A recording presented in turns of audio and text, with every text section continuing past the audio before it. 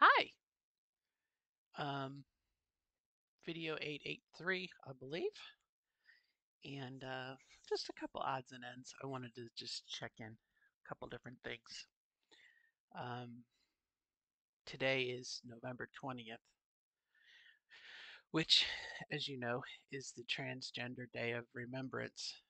Um, and I think in the past, and maybe even as recently as 10 minutes ago, um, I kind of confused Trans Day of Visibility versus the Trans Day of Remembrance. In the same way, we have Veterans Day and we have Memorial Day. Memorial Day is to remember those people who have fallen that are veterans.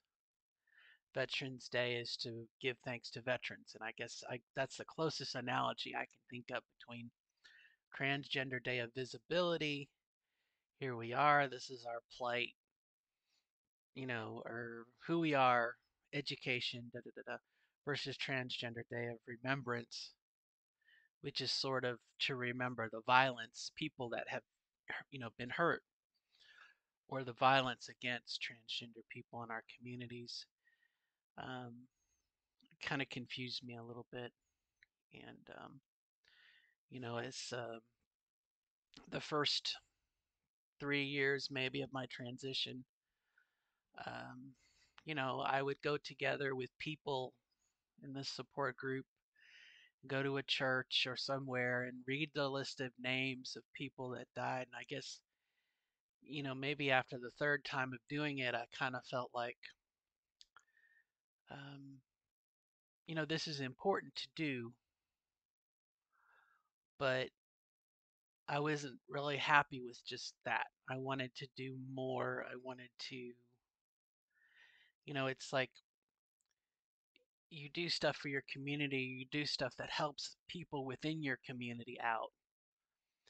But, reading a list of 20 names or 10 names or 11 names or however many, 40 some odd, 50 some odd names if you want to go nationally, and saying, this person lived here and they did this.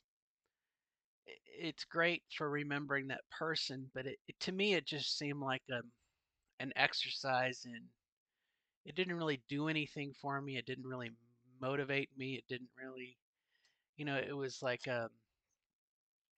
not necessarily a self-aggrandizing thing, but I really felt like to deal with violence against transgender people, we have to take, I have to take, let me take us out of it, me, I have to take that message out of the community. I have to take it out of the community.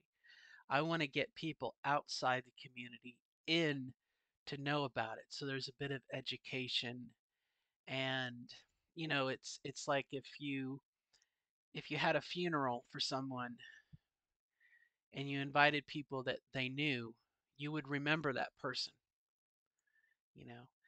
But if you're trying to fight future violence and future da da da da da, I think you need to go outside of this silo. You know, it's good for people within the silo, but I guess to me, I focus my energy more on getting other people involved and getting the message out, which again may be more of Transgender Day of Visibility. Um, but what I found with people, why I stopped going, put it that way, um, was because it seemed to be more. I just felt like it was very self-aggrandizing. I didn't like it. That was just my opinion only. So I tend to put more effort on the other, which, hey, you can do both, right? You don't have to do just one or the other. The other thing I want to talk about, I kind of talked a little bit about rom- romantic relationships, or, you know, being attracted to someone.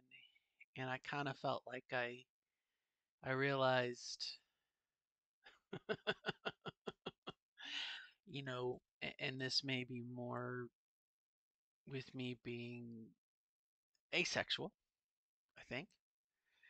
to build up a rapport with someone, you have to get to know them. You have to, you know, to develop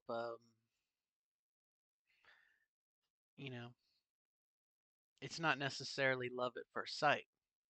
It's getting to know someone and getting to see them on a couple different days and when they're at their best and when they're at their worst. I think that's when you begin to really develop a relationship with somebody. So I guess I felt like I was coming to the table saying, if I don't have a gut reaction to somebody on a romantic level, um, I'm not going to be romantic. I won't, there's no hope of a relationship in the future. And what I've kind of learned is that that's really not, number one, it's not how I function, but on the long haul, if I can be turned on and turned off in such a quick way, how good is that for the long haul? The long haul. And maybe it's kind of my experience kind of from the male side coming to the female side. There's such a strong sexual, uh, you feel for a person, and you're like, and again, maybe that's just my own, I hate to say short-sighted. What is it when someone, not ephemeral, not skin deep, it's not a very deep connection, I guess I want to say. It's very superficial, very superficial.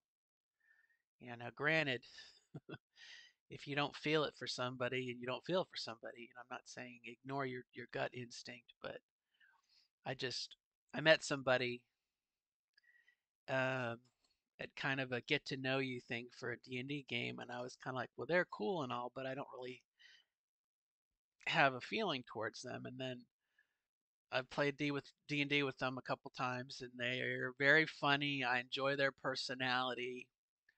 It's like I got through that initial reaction, and I'm kind of saying to myself, well, learn from this example.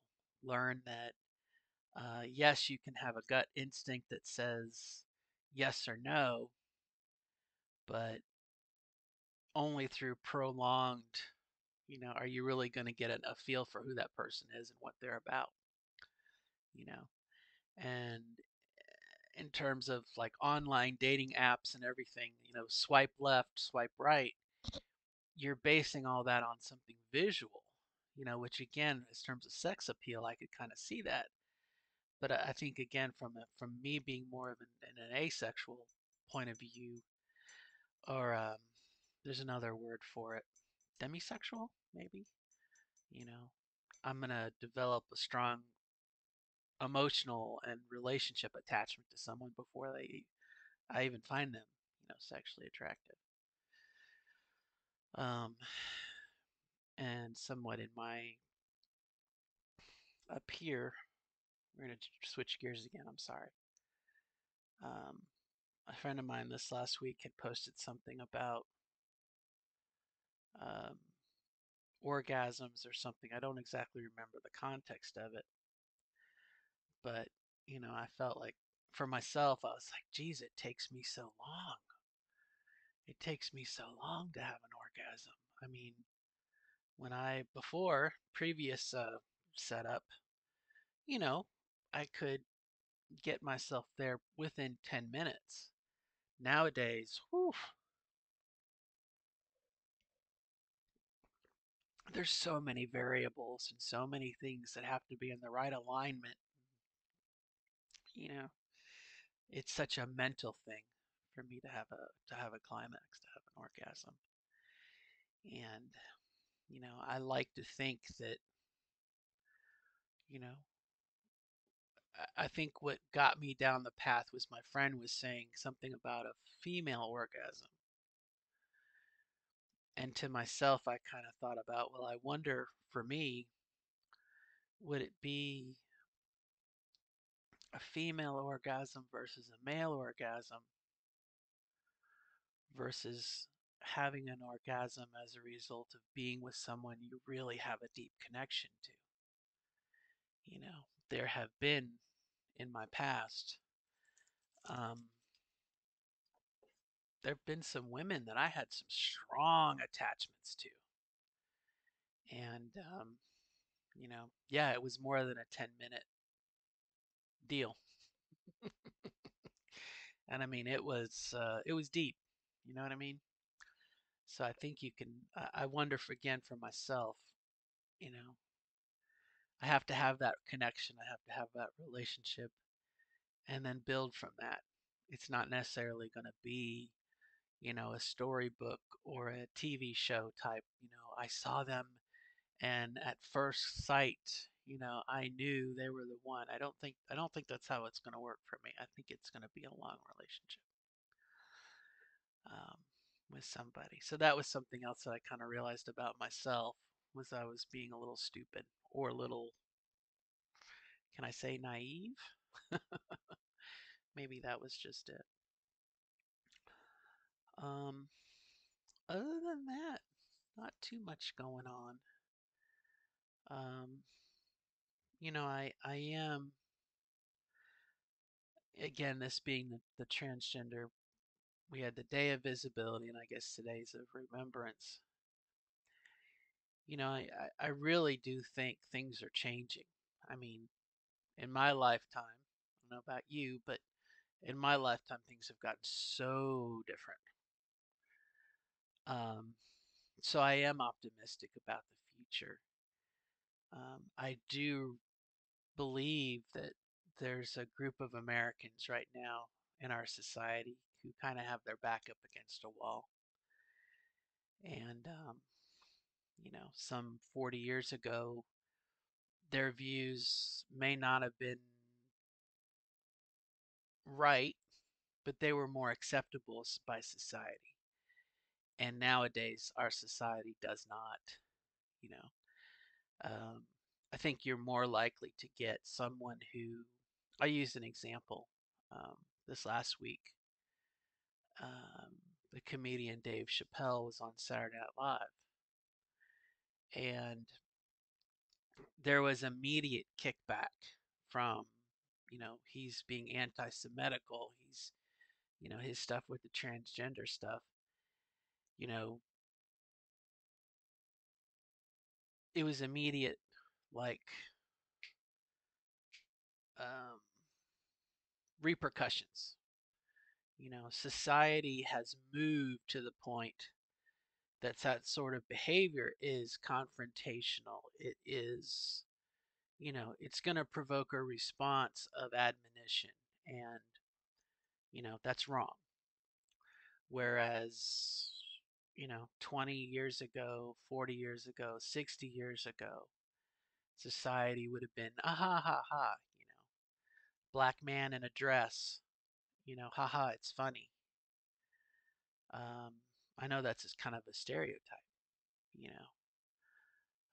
I guess when I was in high school, the show Living Color, Jamie Foxx did a portrayal of, I think her name was Wanda, and she'd go, Araru, rock your world. She'd say, I'll rock your world. And it was obviously a parody of, it was a black man in a dress being a woman in the same way of, you just follow it back, Flip Wilson. I mean, you know, from a comedic point of view. Um, so I have hope for the future. I really, really do. But, that's again back to the idea of visibility and, you know, um, being progressive. And that's something that I'm asking people this year. People that I know. It worked really well last year at work. Um, a couple of my coworkers, um, they put transgender flags in their email signatures.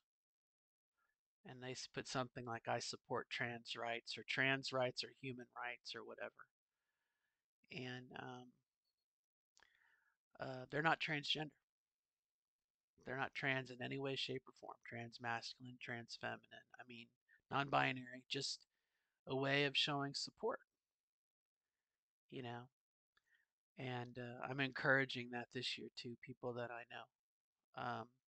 Just because the more we get it out there, I think it takes away some of the stigma. It takes away the boogeyman ooky ickiness of it, and it also people I think you know um, there was a bit of a culture shift where like your friends may have like heard a joke, heard a black joke, and look around and see if there's any black people in the room and they tell the joke, or they do the same thing with a gay person. They look around. Uh, you know, I hope that we can get to that point with transgender stuff where, you know, the people who are being mean and hatred and discrimination, they have no idea if the person they're talking to is transgender or a trans person or a trans ally, let's say. And so they may not tell that joke. Slowly it's going to become, you know, I can remember back when I was a kid, um, growing up in Florida, my grandparents blamed everything on the Cubans or the Haitians. And I've said this before, my grandparents referred to black people as colored people. And they'd say, oh, yeah, the colored. And I would be like, what are you talking about?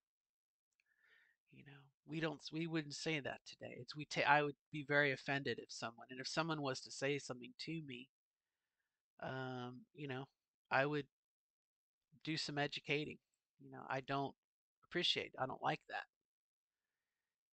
It's not so much a matter of being, um,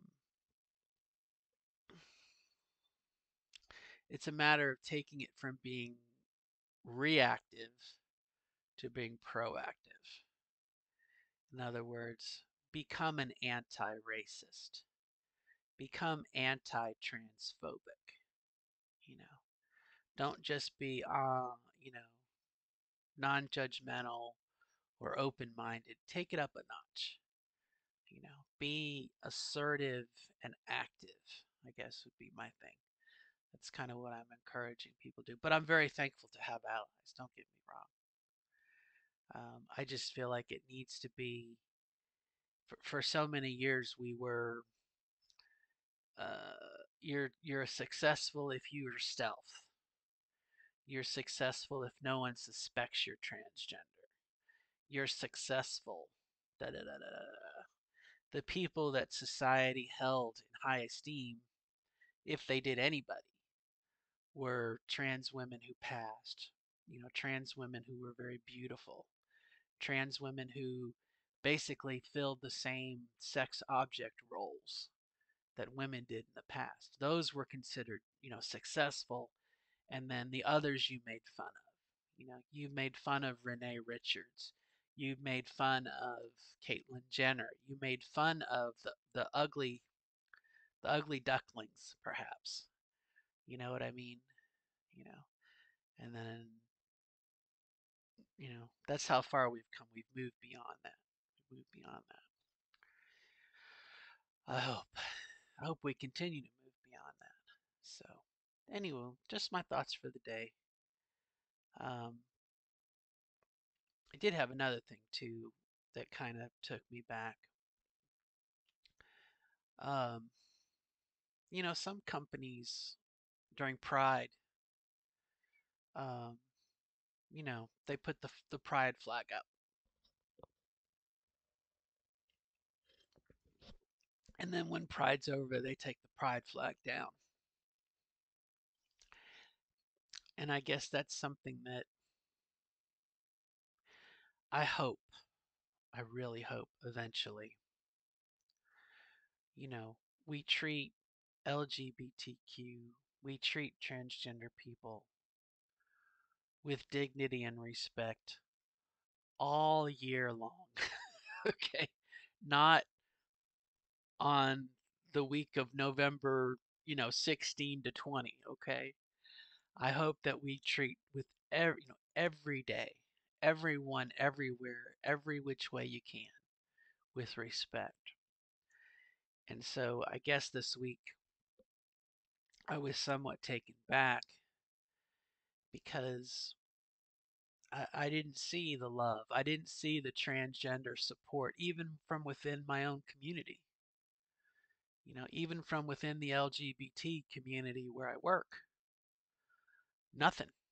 I mean, nothing. And I've said this before too. I really do think transgender people, we're the redheaded stepchild when it comes to LGBT stuff. Um, you know, they don't know where to put us. I'm not gay. I'm not a lesbian. You know what I mean? I mean, I'm transitioned. I'm living my life as my authentic self, but I'm not gay. I'm not a lesbian. I'm not bisexual. You know, it's like, oh, well, come, again, a rising tide lifts all boats. When the Equality Act gets passed, hopefully, it'll benefit everybody. But and I made mention of it. I think we got to Thursday, and I made a comment, about how there was nothing. And it was like a last minute excuse, like, oh, we're sorry, you know. Well, okay, but, I can't be my own ally. I, I can't be my own advocate. I'm not going to get support from myself. You know, I need support from people outside the community. I need allyship from people outside. You know what I mean? So I think that's kind of where, again, in the past, I kind of saw this week as being very introspective. And now I look at it as being very, external. We need to get out of this silo. You know, I think we can do both, you know, but, you know, we're only going to defeat ignorance through education and contact exposure, you know, getting the word out there who we are, what we're about, and dispelling ignorance, But I think we can do both. I think we can, you know, here we are. This is what we believe in. This is why we're together. We are loved and worthy of love. We are human beings. We are, you know what I mean, to ourselves. But then we need to take that a step further to, get the information out there to get that, fight that ignorance.